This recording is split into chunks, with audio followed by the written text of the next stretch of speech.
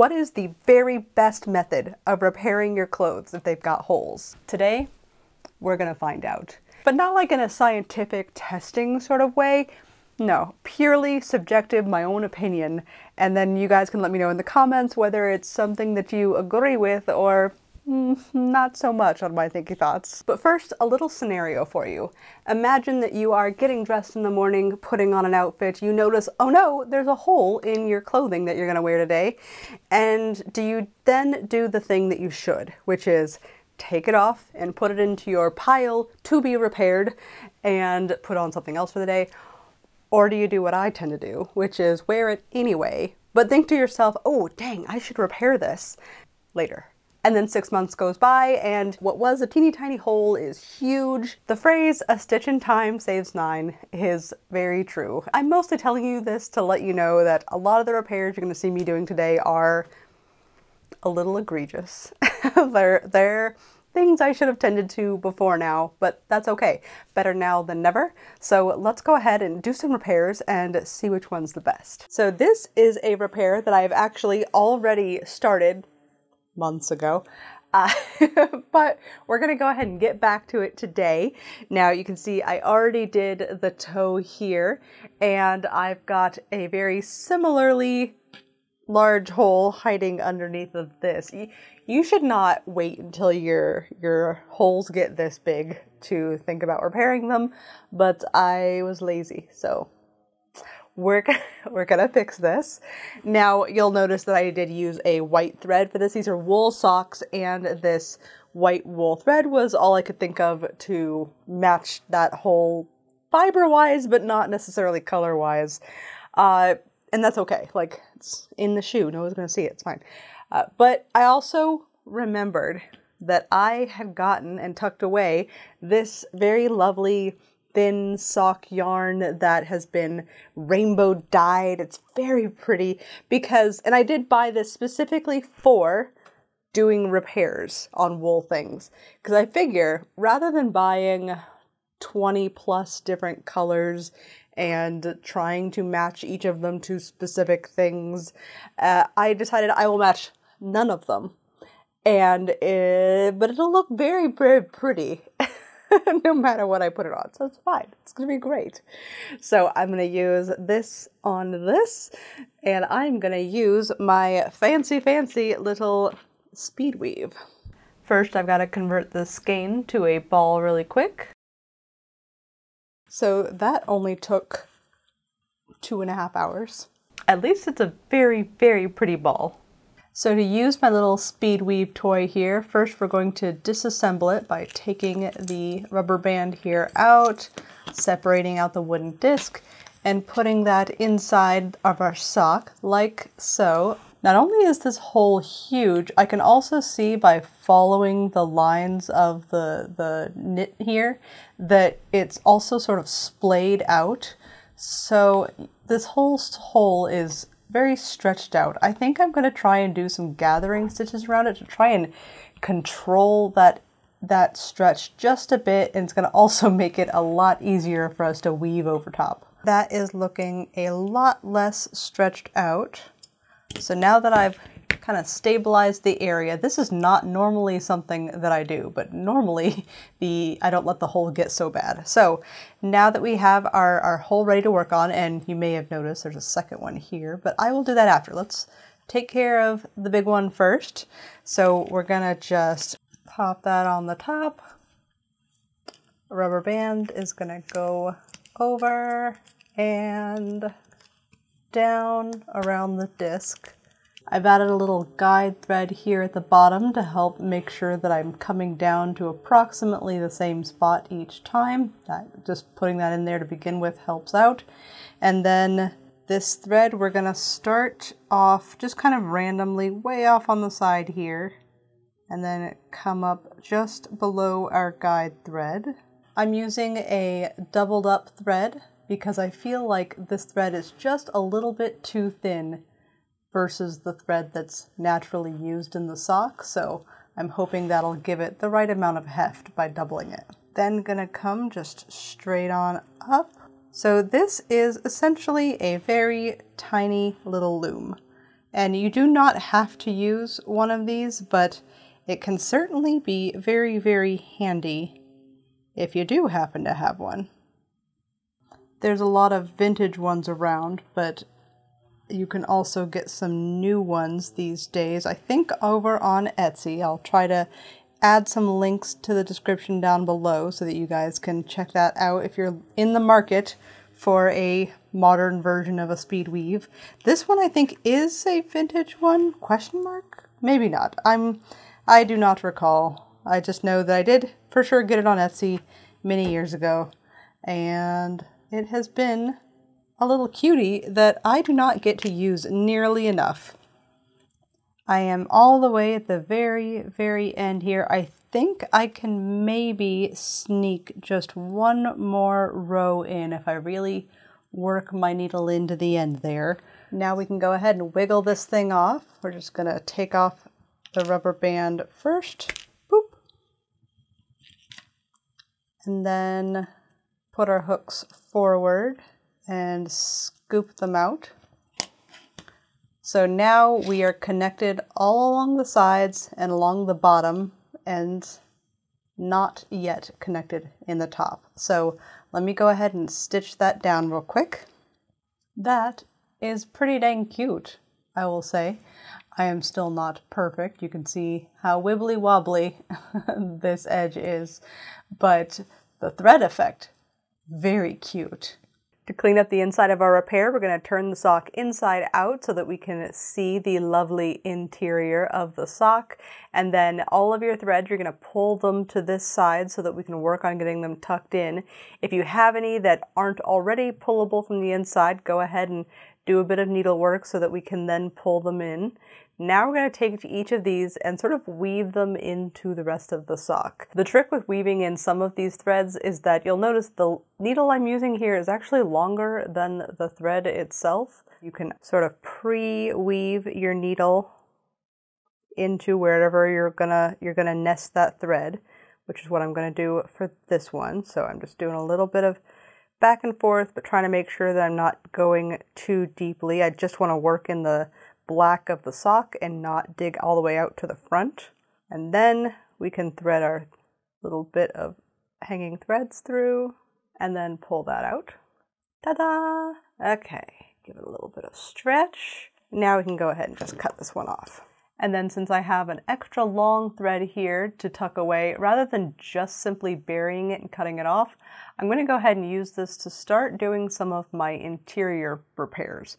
In this case, normally I would just do a couple of threads spanning the width of a hole, but this is so big that would just leave really huge threads hanging all over the middle here. So instead, I'm going to try and weave this edge here into the fabric that I've made on the front just a little bit.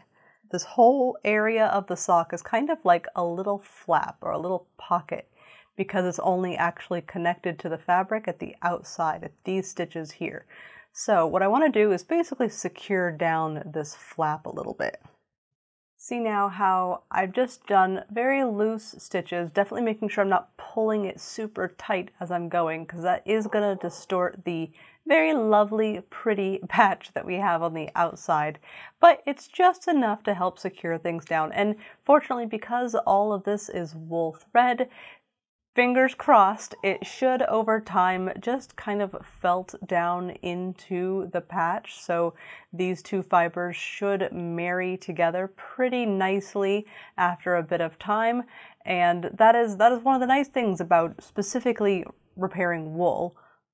Now that I've finished doing that nice big hole, we should also tend to this little guy right here. I ended up doing I think it's called a Swiss darn, where you do a stitch that kind of mimics the way that the knit stitch is in the item.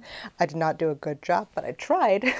And it was always fun to give it a try and up my very meager skill.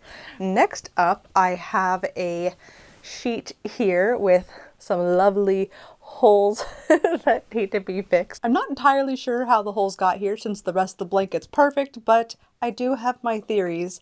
Let's just say we're very crafty people with a lot of tools and accidents happen. That's okay. We're gonna get this fixed up so that it is happy and lovely. And I was trying to decide which one I wanted to do because there's always lots of options when it comes to mending. And Mr. Donner really likes the stars that I have here and said it'd be super cute to do a little starry sky situation on this because it's several small holes all next to each other. So I think I am gonna do just that, which first we're gonna take a little bit of heat and bond because that's gonna make this a lot easier. You can do it without, but so much easier with this. I'm going to take a piece of this and draw out some stars on the paper side of the heat and bond. I think I'm going to go for the 4-pointed sparkle type stars rather than your more standard 5-pointed star. But we're going to do a few of those in different sizes. And then I'm going to iron them down onto some white linen fabric. That way it'll be the same material as the sheet itself because these are my lovely linen blankets. Once this little piece of paper is ironed on and left to cool for a moment or two, we can cut out that sparkle shape. Now I'm going to first set this onto my ironing board and get it nice and ironed and flat and lovely so that we can really get all those little fibers in the holes as nicely laid out and unbunched up as possible. And then from here, we can start ironing it directly onto where it looks good on the blanket itself. Then we're going to go ahead and take this over to the sewing machine and pop on a satin stitch, kind of like a really close zigzag stitch, and just go really nicely over the edges to help meld them down, because the iron is going to help hold things in place temporarily, but that'll absolutely wash away without a little bit of further reinforcement. So we're going to stitch down the edges so that our sparkles are nice and lovely and stay exactly where they're supposed to be. My little sparkle patches are looking pretty dang cute, if I do say so myself. Now they're covering up the larger tears or holes, but there's some little tiny ones here that I feel like I don't need a whole patch for. Instead, I'm going to do some cute little embroidery eyelets. So working it just like you would an eyelet for like historical costuming stuff, but in kind of a star shape, because I think that'll be really cute. And what an eyelet does is make it so that a hole can't grow, right? Like it does reinforce that area. So let me go ahead and get to embroidering. I really, really love these sheets. I think I've had them now for almost 2 years, and there are usual like constant sheets on the bed. And it's always a race on wash day to take them off, get them washed and dried and put back in all on the same day because I'm a silly goose. That's okay though, because I actually have, thanks to the sponsor of today's video, a new set of sheets that I am cozily sitting on right now. These are from Brooklinen, which is also where my favorite sheets are from. I love their linen stuff, but I'm also a curious cat, so I wanted to try out one of their other sets. I got the Luxe, which is like one of their best-selling versions. Brooklinen sells lovely luxury sheets that you can get at home, and they have these really great bundle systems where you can save 20% more than if you were to buy the items individually one by one. It includes a core set, it includes extra pillows and a duvet cover, and what's really, really cool is on the website you can choose which parts you want to be what colors. They've got a bunch of different color options, including some new ones that they just put out. Check out the limited edition ones because there's some very fun ones. I did go for a much more like muted sort of look because Mr. Donner recently got me these beautiful greyhound prints, and I thought it'd be really cool if I tried to match the sheets to that look. I got the window pane set, had that nice grid to try and mimic the grid-like look of my new birthday wall art, and I just feel like it's a nice new start for the year to give it some new sheets and to help me cycle through not just using one set of sheets always. I figure I can go back and forth with a little bit less rush now that I've got another set. And I'm excited. I love the sateen. Feels very nice and is clearly very cozy and fun to hang out on. You are making it very hard for me to embroider. Brooklinen is offering my viewers, that's you, $20 off any order over $100. Just use my link down in the description, or you can use my code, which I'll put right there. I hope you guys get some lovely sheets that match your vibe. I think you guys will enjoy it.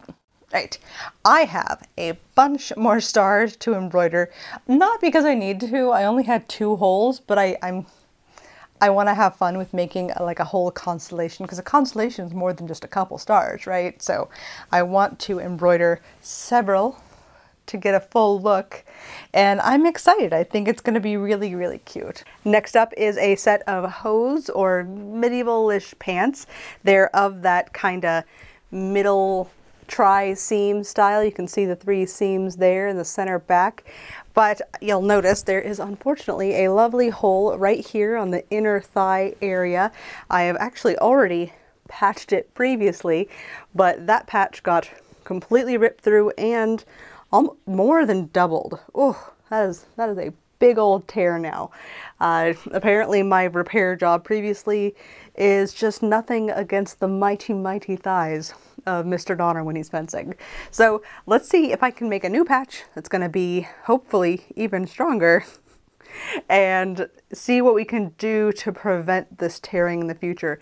I don't know if you can tell, but it's right along the grain here is where this particular tear is.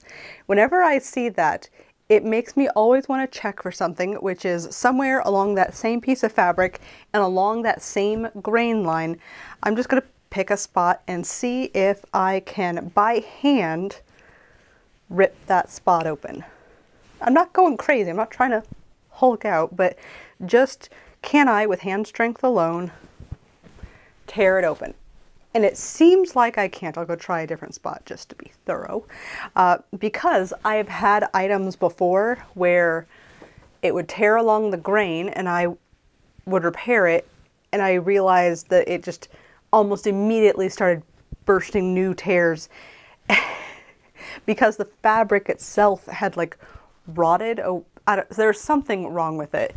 But now, you're not going to fool me twice. I always check now to verify that it's not the fabric's just time to go. No, the rest of the fabric seems nice and strong, so we're going to see what we can do to repair this. More than likely, this is probably a patterning error. I guarantee that someone out there, you know, whenever there's like a funny wrinkle here, I feel like there's people who can say, oh yeah, that's because there's too much fabric right here. And I'm like, what? I can't do that. I just patch and pray. The first thing that I'm going to do with this pair is take out all of this old stitching and the old patch. I was briefly tempted to leave it in because I think it's really cool how some of the few medieval extant tunics we have that have patching visible on them, at least one of them has several different patches kind of layered together in a way that is clearly done as patches over time rather than here's how it was constructed in the first place. Anyways, I thought about leaving the patch for that like intentionally as part of this look, but nah, I think that what I want to do is be able to clean up all these kind of rough edges that we've got just all over the place, and I think it's going to be a lot easier if we just get rid of this old one. Next, I'm going to make a new patch out of a similar but not quite the same wool as what the hose are made out of, but I think it'll have to do because it's what I have. We want the new patch to be approximately 1 inch bigger on all sides, so a little bit bigger there, and then here's the bottom of the tear. Ma'am.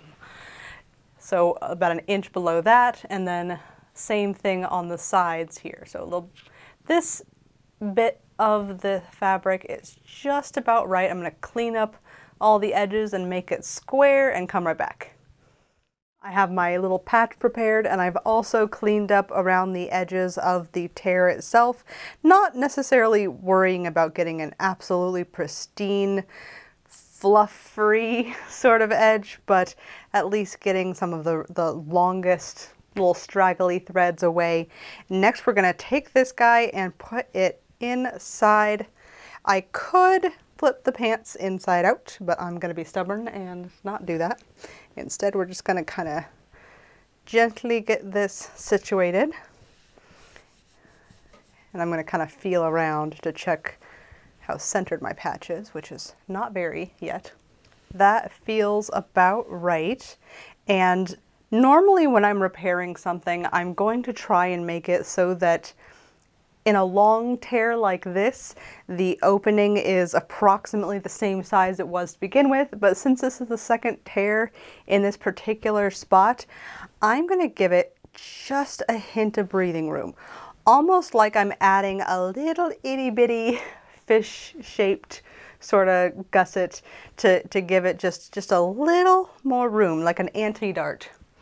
And once I'm happy with my placement, I'm going to grab some pins and just start pinning away. Right now I am going through all layers. Now that I've got that pinned in place, I find it a little easier to start adjusting the pins one by one because of all its little friends are already nicely secured in, and I can use my hand to start detaching it from the back layer here if I hold on to it, kind of like so.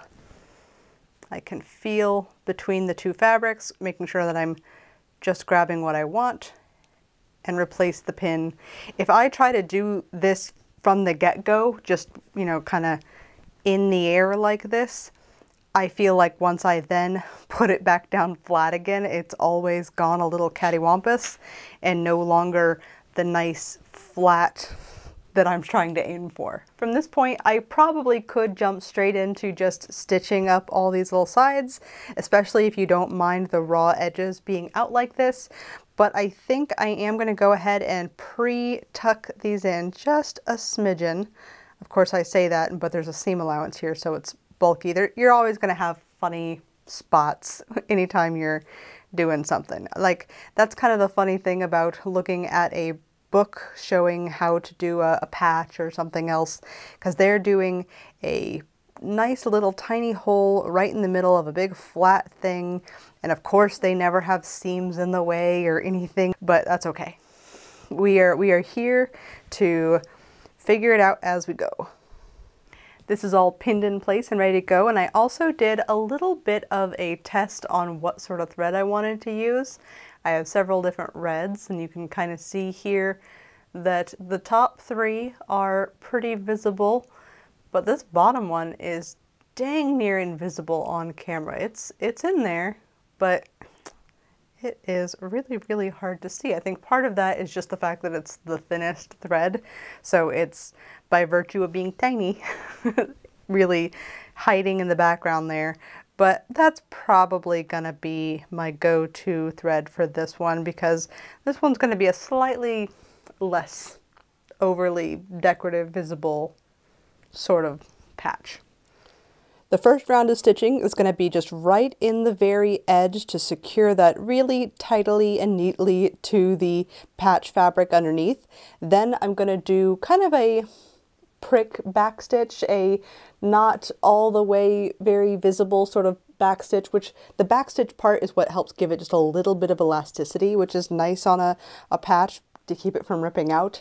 And then I did on the inside, we just went ahead and folded all of our edges back and gave those another sort of rolling back stitch to keep everything in place. So right now there are 3 lines of stitching holding all of this together, and that is actually, I think, where I messed up with my previous patch, is I got lazy and I just did the first 2. I secured kind of the front half, but I didn't bother doing this part. And part of what makes a patch strong is that you have these 2 layers right here, both holding on to each other really well. And so I was less lazy this time. What would be even better, and I think I'm going to go ahead and do, since I do feel like this is a high stress sort of garment, is I'm going to add another layer of stitching right next to the first one here.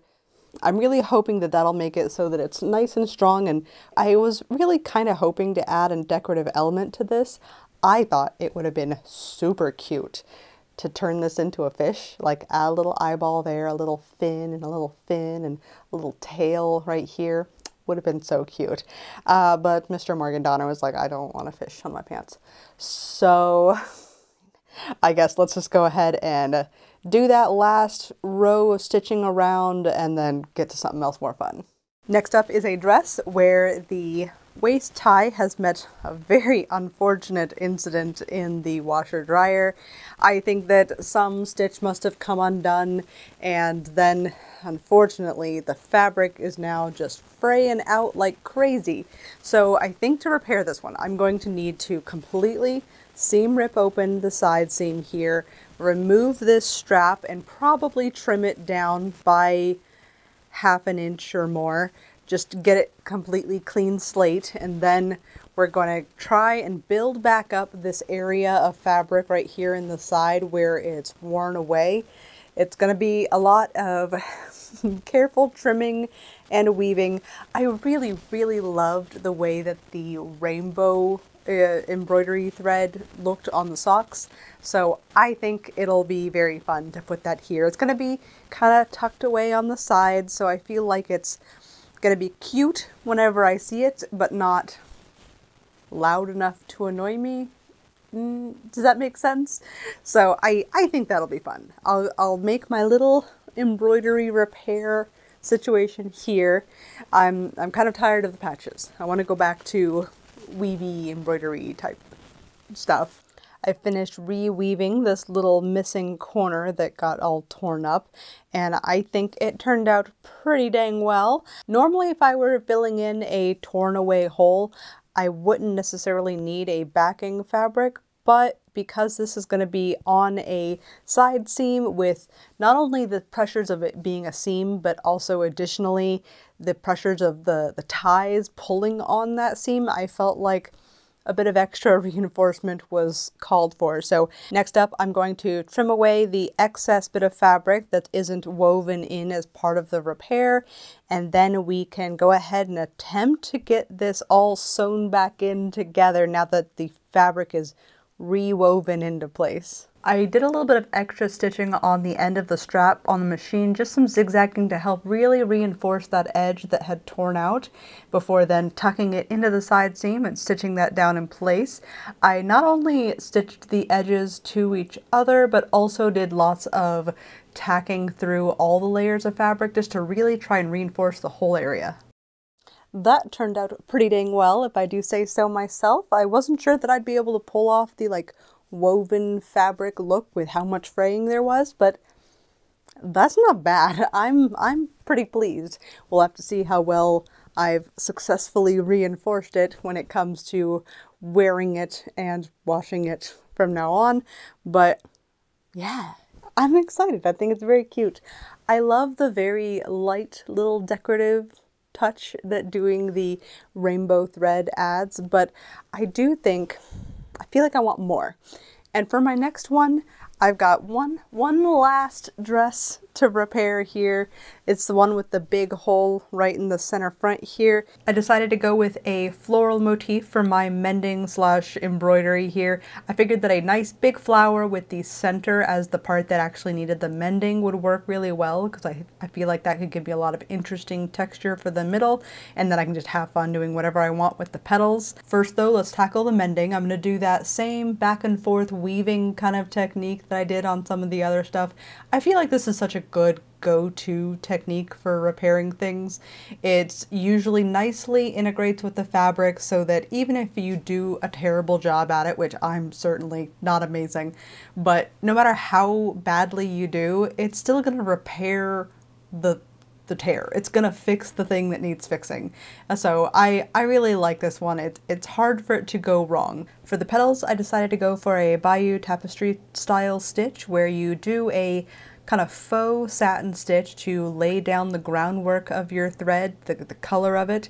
It's primarily on the front. That's why I do these gaps, is so I can go back and forth without having as much strain near the very end of where the thread is going through. There's just a bit more bite to the fabric if you can do a slightly bigger stitch. But I go back and forth until I've got it nicely covered, and then lay down another row of stitches on top with tacking stitches between that, or couching is another way to say that. So that way it kind of holds the threads down. I'm really, really hoping that this will hold up well in the wash. Fingers crossed. If it doesn't, not the end of the world. I can cut it out and add more or do something new. Not the end of the world. But I think it's really, really fun to get the chance to do some embroidery stitches that I just don't, there's something about embroidery that I love it so much, but I think that because it takes so long, I rarely find a project that makes me want to sit down and dedicate a lot of time to do just that. But that's what's really great about mending, is that you can do just cute little embroidery things. Like I also did some flowers on the side here, and it was just fun. It's really, really fun to use embroidery as a repair method slash a way to disguise your repair, if you want to think of it that way. Now that I finished my final bit of mending, now it's time for the extra fun part, judging them.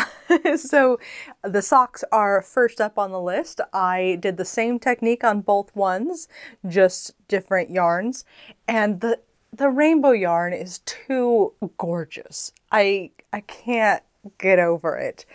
But that said, I'm still gonna rate it just 8 out of 10 because it is texturally kind of not the best. I don't mind too much having differences of texture underneath my feet while I'm walking, but like I notice it, and I think that some people would really, really not like this.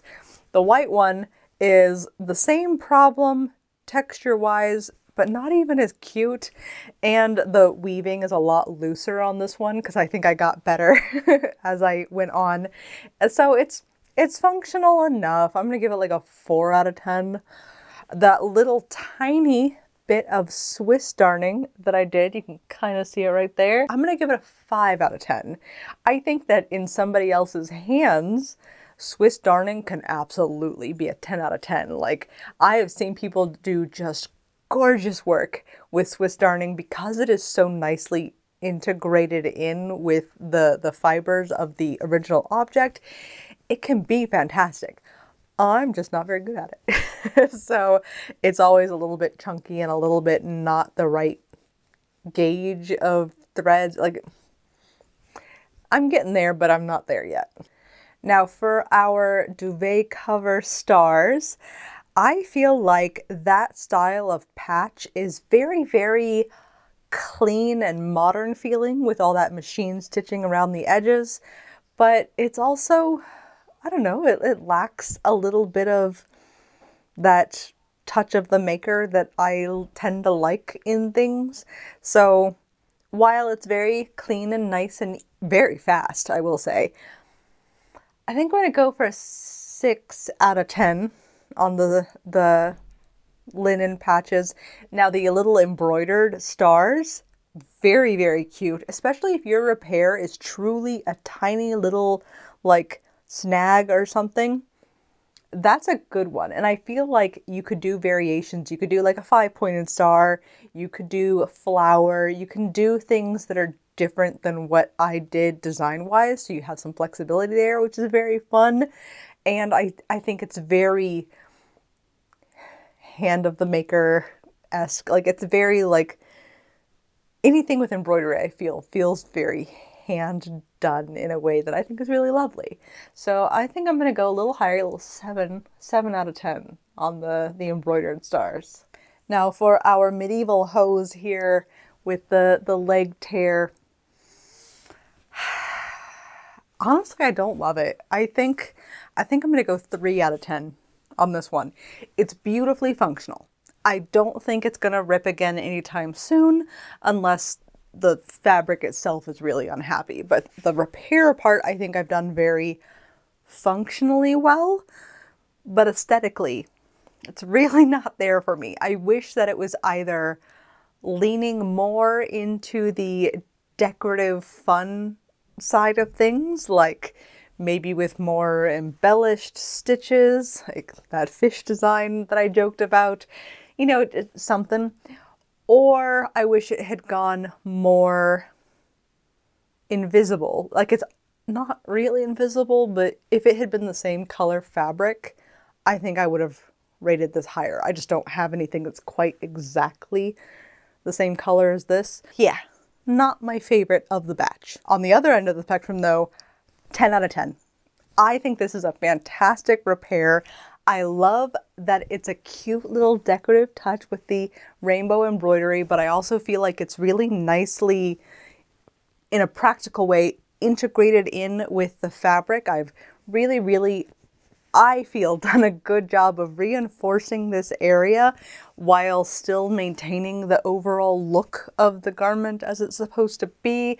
I really like how this turned out, and I was nervous with how much of the fabric had disintegrated away in the wash. Like, I think that turned out pretty dang good, and I feel like it's going to be nice and strong and able to withstand tying as I wear it. Like, I like this one. 10 out of 10. And last but certainly not least is the embroidery on this pink dress.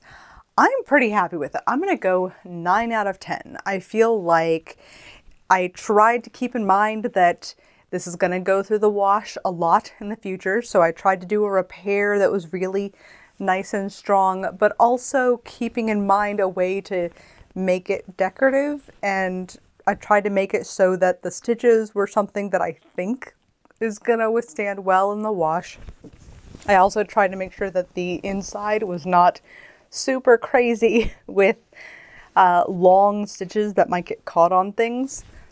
That's my hope. I also did a cute little repair on the side here where the threads had torn away the sides where it was sewn. I ended up repairing that and reinforcing it really nicely, and I think I want to actually do the same thing on this side. Even though it hasn't torn on this side, I think that reinforcement is gonna really keep this area nice and strong for hopefully a long time to go. And I might as well do the same thing so that this one stays nice and happy. I go back and forth on whether or not I wish that I had made this centered or not. My idea was like to make it asymmetric so that I can start asymmetrically adding more decorations on purpose and just enjoying embroidering a piece that's been dedicated to letting that happen. But with just the one flower currently on there, I can see how it looks a little bit funny that it's not centered, but I think it's still pretty dang cute, especially if you just kind of squint so you can't tell that it's off center. I also really like that I made it so that the petals fade into the fabric color itself, which means that the flower looks like it belongs on the fabric.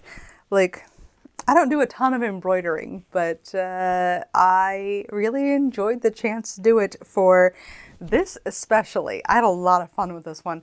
I think I really love the weaving technique. I feel like that really beautifully integrates the fabric that's torn in with the repair and makes it so that it's one very happy whole, as opposed to like just a band-aid tossed on top. Whatever the rating, I'm glad that I got all of the mending that I have had on my to-do list for a while now finally done.